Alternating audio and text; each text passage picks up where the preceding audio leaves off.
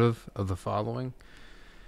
So, well, derivative, but take the limit. So if you look here, if we plug in 0 for x, we get sine of a times 0 over sine of b times 0. So this is basically just the sine of 0 over the sine of 0.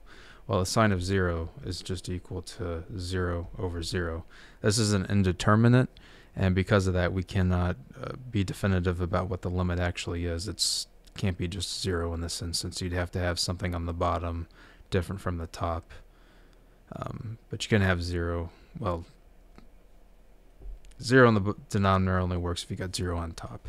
All right, so anyway, we want to use L'Hopital's rule, take the derivative of the top separate from the derivative on the bottom, so treat them as two separate entities. So when we do that, what we do is we take the derivative, of the inside, so derivative of x is just 1, so we get a cosine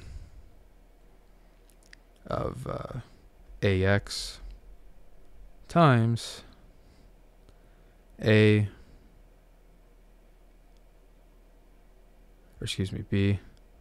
times the cosine. All right, and then apply as x approaches 0.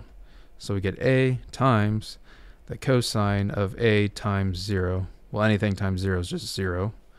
And then b times the cosine of b times 0. And anything times 0 is 0.